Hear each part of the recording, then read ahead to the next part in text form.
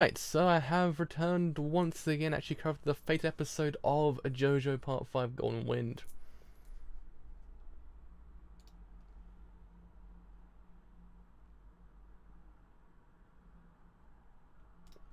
So yes, this happens to be the fun episode of JoJo Part 5 Golden Wind. And as we know, so the words correctly, my voice is dying. Yeah, the previous episode actually was uniquely disturbing in a way. It wasn't to the degree that you kind of know JoJo actually kind of be in its own way.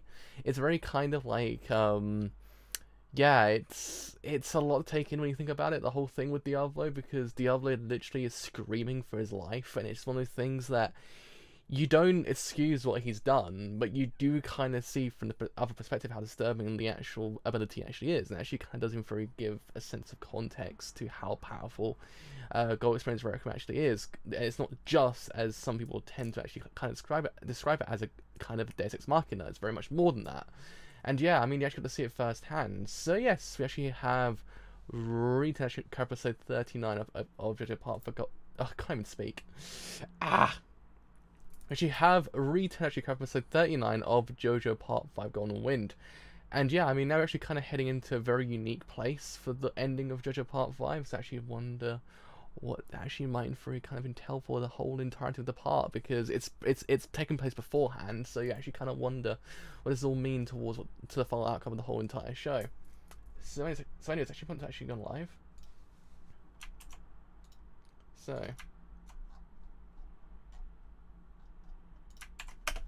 gone live for episode 39 of JoJo Part 5 Golden Wind. And as I say every single stream, I believe that we're actually good to go, but are we though? That's the question. On that front, I certainly are. On this front, are we? Certainly are as well. We're actually good to go on both fronts. So anyways, let's actually get shown a road. So in 3, 2, 1. So I start this thing absolutely now. But yeah, it's very interesting, the end of part 5 in a way when it comes to Diablo, because it's not a typical way to take out an antagonist in a way. It's kind of very unique to its own kind of part, and also then overall in kind of like the anime sphere in a way. Like I really appreciate it because it's actually kind of very different. It's a different kind of way to dispatch an enemy, like kind of sending him into this like infinite death loop that you just don't know a way out of, and all you can do is scream. Like being alive as you get kind of dismembered. It's like, ugh, it's everything I guess he tried to avoid, and actually then it just came crashing down towards him, and then also dying kind of the most unremarkable way in the universe, kind of in his own eyes. Like he has his sense of false grandeur, that he just kind of he thought to himself, well, I'm gonna die in the best way possible. So it's very kind of interesting.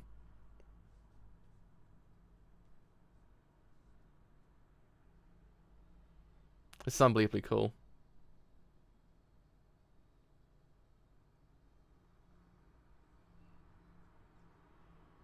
It's just the Dio. The Dio's amazing.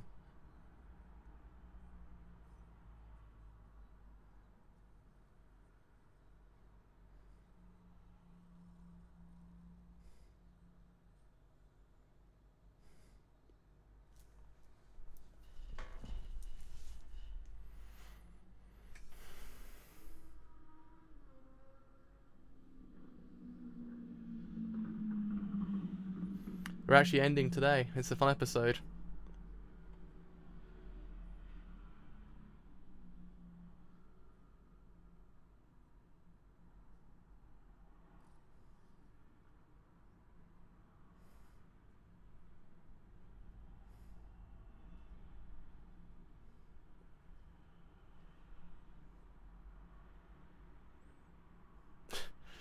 Meester, that pose. That pose, Meester.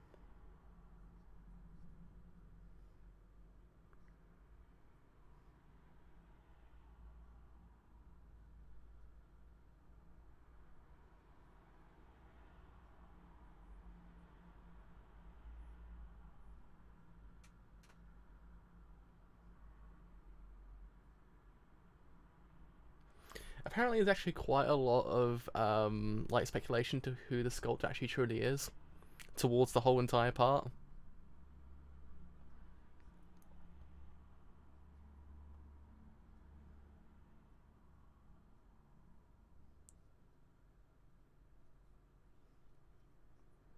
I'm also kind of realizing I've actually heard the voice actor for the sculptor beforehand as well, like very recently.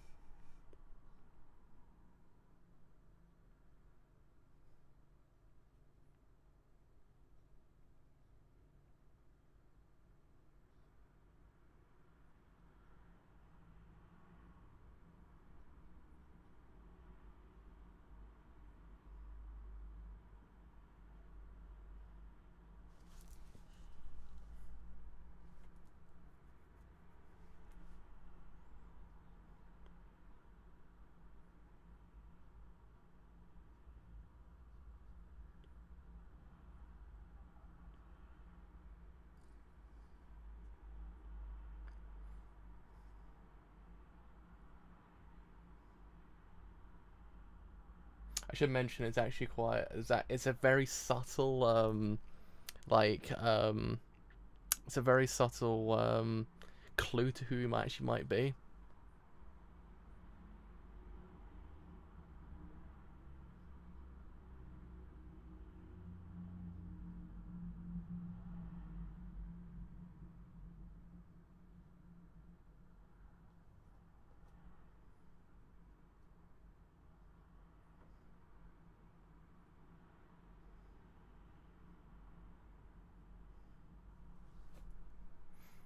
Yeah, his voice actor sounds so familiar.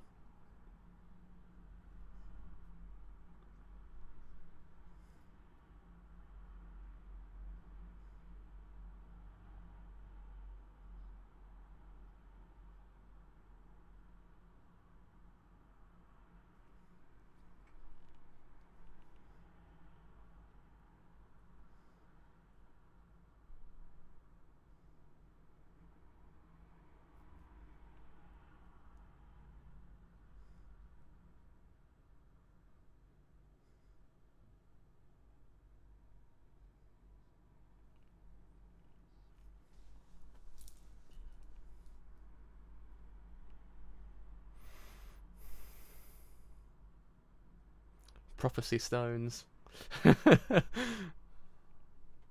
Prophecy stones. We've got one more meme right at the end.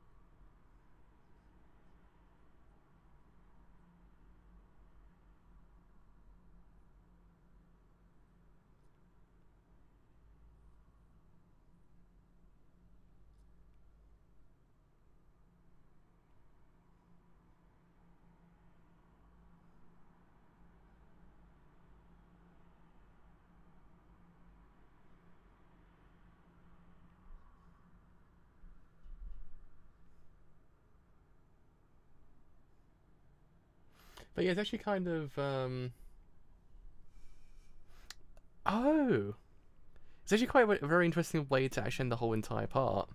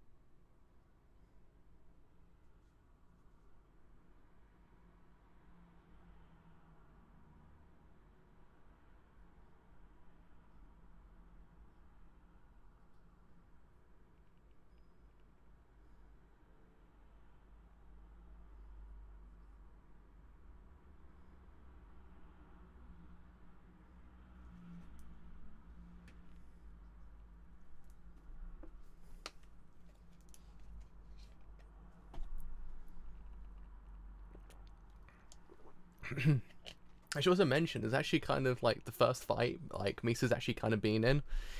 He actually hasn't hurt himself just yet. So there's something.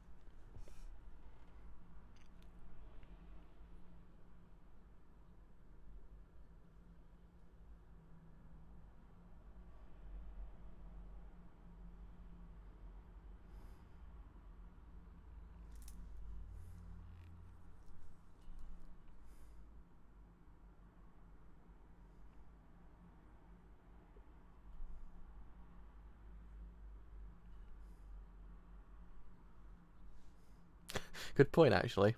Good point.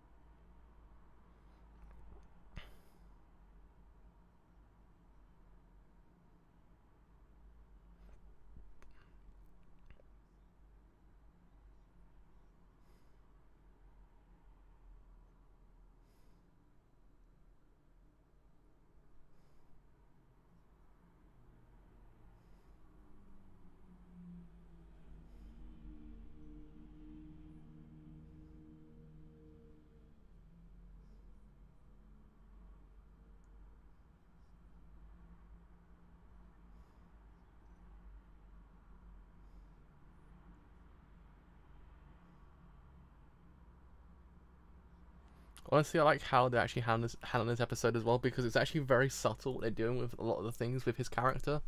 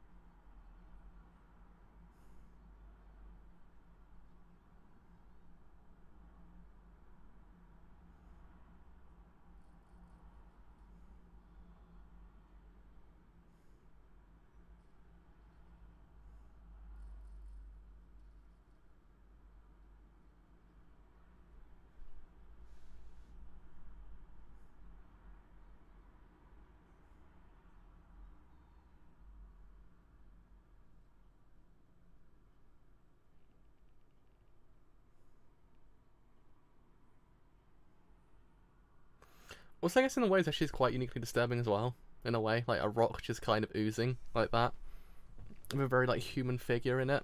It's it's kind of ill.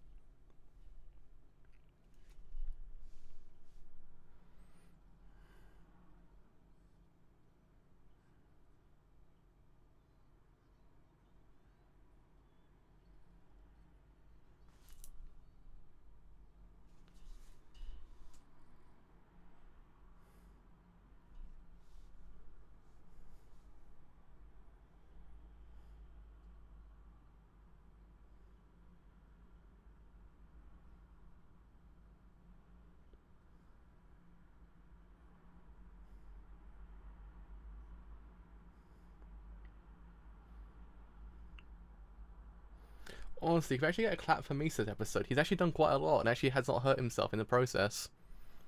Gotta give props to the boy. He's done so much so far.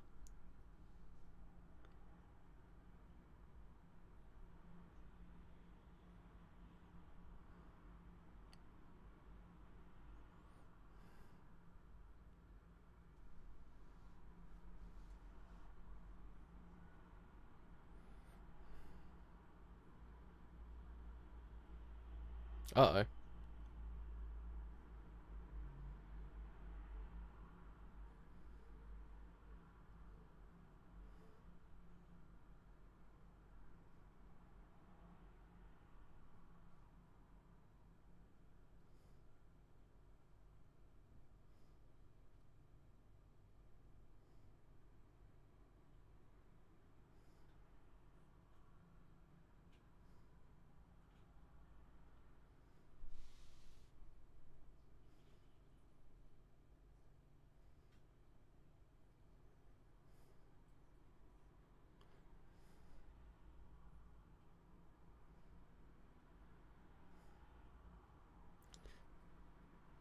you got to admit, Mr. actually is a very good boy though. He's a very good boy.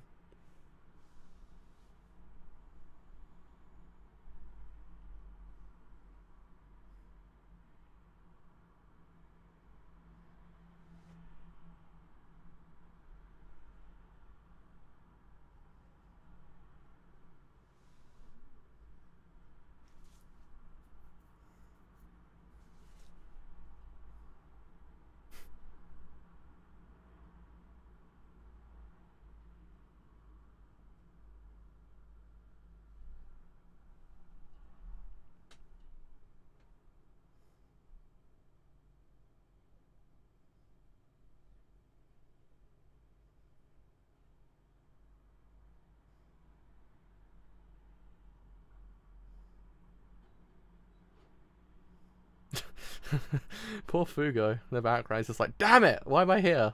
Why did I get hurt again?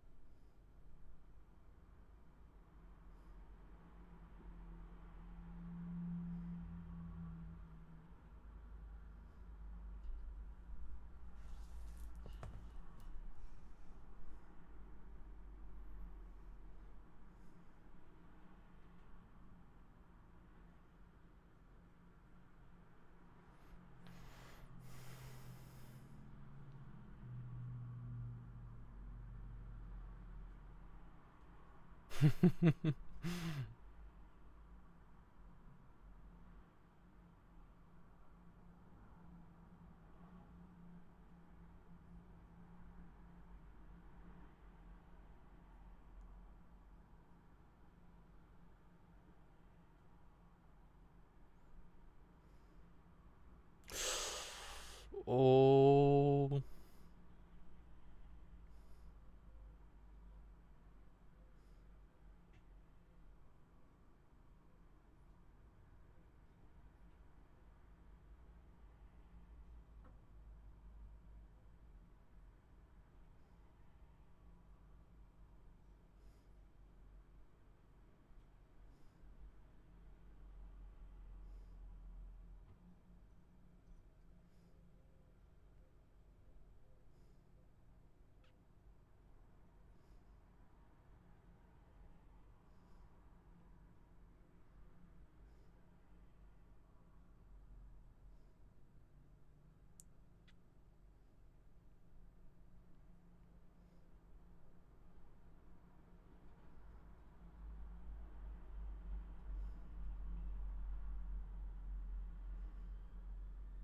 That was unbelievably good. It's because it kind of it really sets into motion the whole entire part in a way when you think about it. Like the unintentionally set into motion the events of the whole entire part, which is unbelievably fascinating.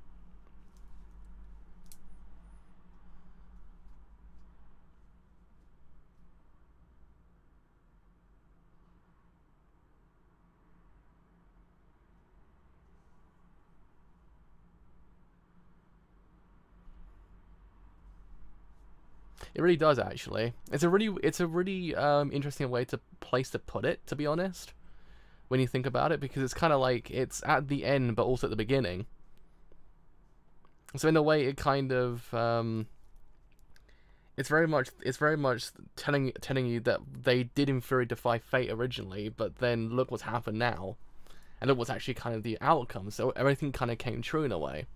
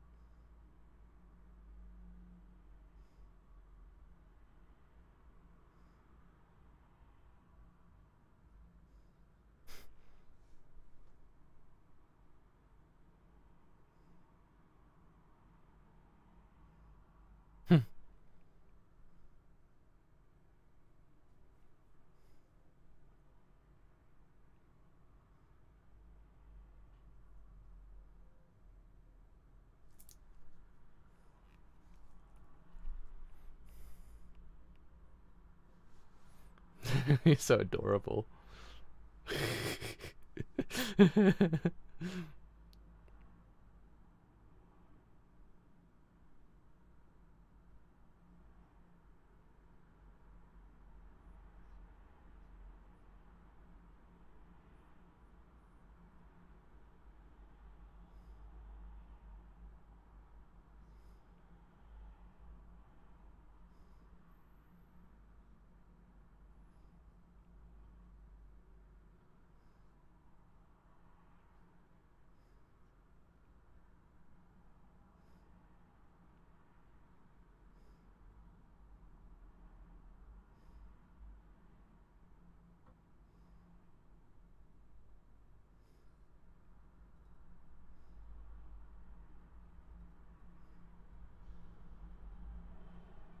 And there we have it, Golden Wind.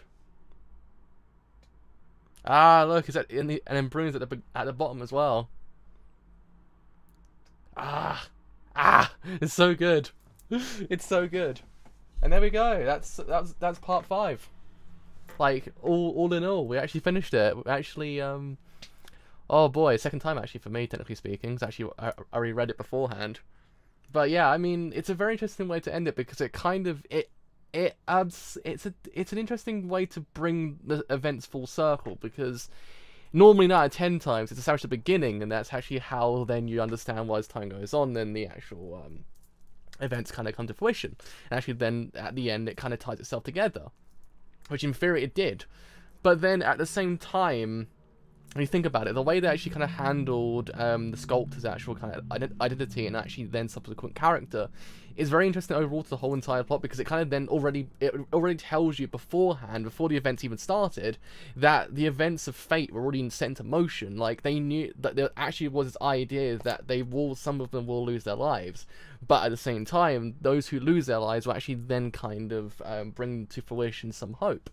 And yeah, I mean, it's been debated who the actual sculptor is, but there's actually kind of it's very, very evident evidence in the episode who he's meant to evoke. Like, there's this idea that you can tell because the way he's been shot in his hands, the actual head, like the headband around his back of his head, and then the kind of it's very kind of, it's leaning towards a very kind of biblic.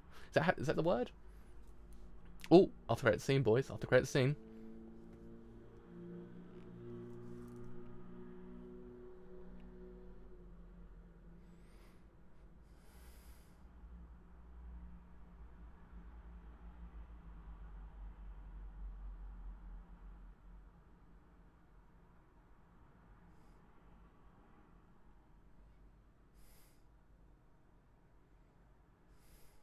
Oh,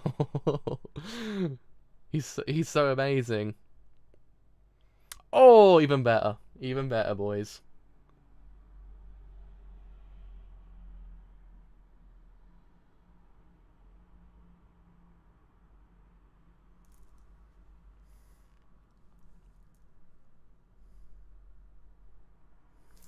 So yeah, it's because I remember about the whole thing with the sculptor, because someone told me in the stream at the end of part 5 that he's meant to kind of evoke him, and actually I kind of thought to myself, oh yeah, but then when you kind of look at it from the anime perspective, there's evidence in him that he's meant to signify, like, he's kind of, it's very kind of like, I don't want to kind of say he's him, technically speaking, because there's not been credible evidence or kind of a confirmation that he actually does in 3 is him, but the way he looks, the way he actually kind of did in 3 get shot, it's very much evoking that biblical kind of character. And then when you actually kind of understand the actual importance of his stand on the whole entire part, it then begins to actually make sense even more so. Like, it's one of those things that it's actually quite interesting. Like, in a way, they kind of met, in theory, kind of God before they actually even began, and actually this then set into motion the whole entire thing of them kind of, they in a way couldn't escape the fate they had, but the fate they had then gave hope to everyone else, which actually then, it kind of then tells us straight away that their deaths didn't have no meaning. It was actually kind of hello, which actually kind of one of the major things, because a lot of people said Anancha's death is just kind of like, it's just there and it happens. But when you think about it, the way the actual episode didn't very kind of then handle the idea of fate, it then makes you wonder that each death in this part didn't very kind of bring them closer to the sense of hope. Like Anantia, Bruno, and Abakio's death brought them closer to that sense, and also I guess in a way, technically speaking, Polnareff's actual character as well. But it's one of those things, actually quite interesting, like, he did in theory tell us that, and then once you actually kind of realise it's true. I did say it originally because I said it with the idea of how they all went out, because, as I said in Part 4's deaths were quite shocking, they're quite disturbing. But here is actually kind of very much this sense of, like, it's very biblical. It's actually kind of the major thing, there's a very biblical sense of death to them. Yeah, they chose. It's exactly that. Like, and I actually kind of then understand once they died, the way they went out, it kind of proves to you there and then that they didn't die in vain. They died knowing that they've done something. Abakio kind of helped them find the identity of Diavolo. And Anantia kind of then in theory kind of then propelled that even more forward, and Bruno kind of did in theory kind of just do the best thing ever. He's the best boy. So those things, it's very kind of fascinating because they all did something, and the way they went out proved that, because they didn't die, they didn't go out and then we see them kind of ascend to heaven in kind of a very disturbing way. No, we saw them ascend to heaven in quite a beautiful way, kind of very in a very church-like manner. And it's actually one of those things. It kind of then proves to you that is what this is invoking, in a way. But yeah, I mean, if you go back to the whole entire part itself as well,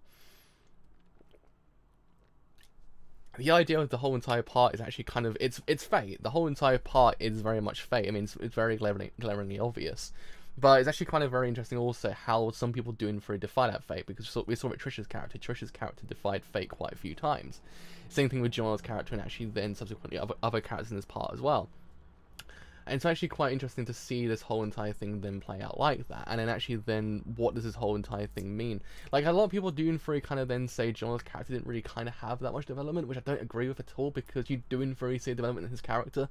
The problem is with John's character, he's a very stoic person. Like, he doesn't kind of tend to let emotions get to him.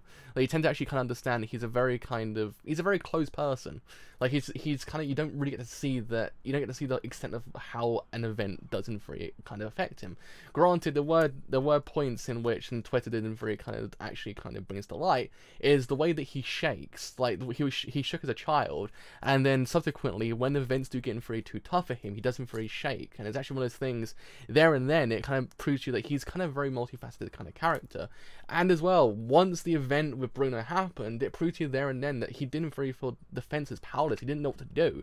He wanted to save his friend, but he couldn't do anything. It's one of those things, you do in theory to see this sense of development in his character, and especially with some of the stand users as well. Stand users didn't free allow him to actually kind of see there is scum in this world, and she has to kind of get rid of them. There's no sense of like there's a different side to him. No, different sides to them. No, they're just kind of inherently evil.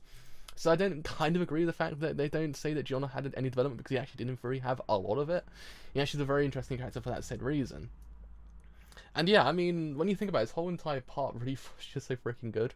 Like, I mean, it was good in the manga, but I think the anime didn't really kind of propel us even more forward.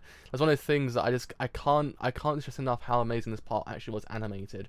Like, the manga's one kind of, like, beast, but the anime is just, oh, it's just above and beyond.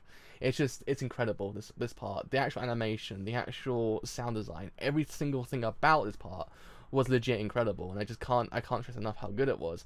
And I grown a fond appreciation of Diablo's character, because I always thought Diablo to be one of the weakest like kind of antagonists in JoJo that I saw up to that point, because you didn't really get to see much of him and what he did in theory kind of possessed towards the whole entire part. You only got to understand that he's kind of like, I don't want this whole entire thing to get out, and I've got to actually save myself from this whole entire thing. But once you kind of take the events differently, you get to see a different side of a character. It's actually he's a very kind of, again, multifaceted character. Actually doesn't really kind of have a lot more going on behind closed doors than what we actually understand to actually kind of be his character. And it's actually one of those things that I feel as if the anime allowed us to appreciate a lot of more of the micro kind of events of this whole entire part.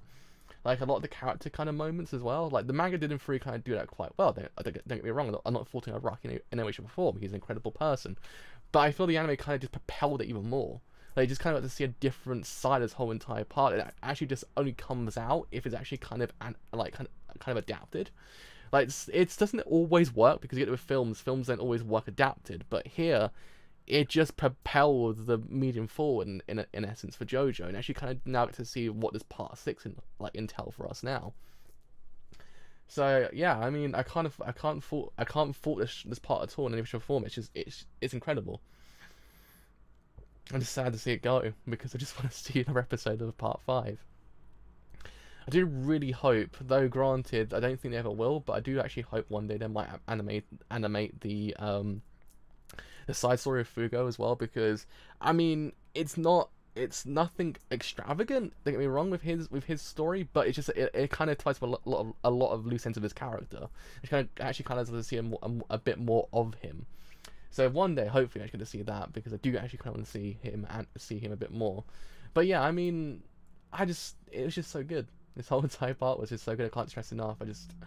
I loved it. We lost some good people in this whole entire part. We actually kind of we found evidently the kind of the most unintentional thing ever in my Bruno curtains. And yeah, I mean, it's been so much fun. I've covered two parts animated now at this point.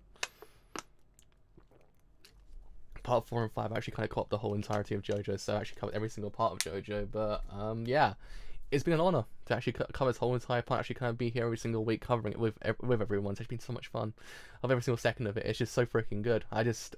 Part 5 is just incredible. So I do actually hope everyone else enjoyed this whole entire series of reviews for almost a year now at this point, actually, when you think about it. Like, what? 13 weeks away from actually being a whole entire year. One more quarter, it would have been a whole entire year's worth of JoJo. But yeah, I mean, as said, you actually have enjoyed this whole entire stream series as a whole on Twitch, then do leave follow on Twitch, because indeed it does me quite a bit. If you have enjoyed it here on YouTube and you do want to leave a like, then do leave a like, because indeed it does help me quite a bit. If you have enjoyed it here on YouTube and you do want to stay a bit longer, then do leave a sub, because indeed it does help me quite a bit. If you have enjoyed it here on YouTube and you want to stay a bit longer after the whole entire point, then do follow me on Twitter, or join my Discord as well. Both of those will tell you streams a live streams I do as well. But for the final time, it's been an absolute honour to actually kind of be here covering JoJo Part 5 with everyone. And yeah, until Part 6, I mean, if anyone actually wants to read Part 6, I actually have the whole entire part on YouTube at the moment. So if you want to kind of carry it on, it's actually there up to Part 8 actually. So if you do want to kind of continue, it's actually there. So actually, I hope you actually have enjoyed the whole entire series as much as I have. It's been so great. And yeah, I mean, until next time, I've been Demon and Driver. I'll see you guys later. Bye for now.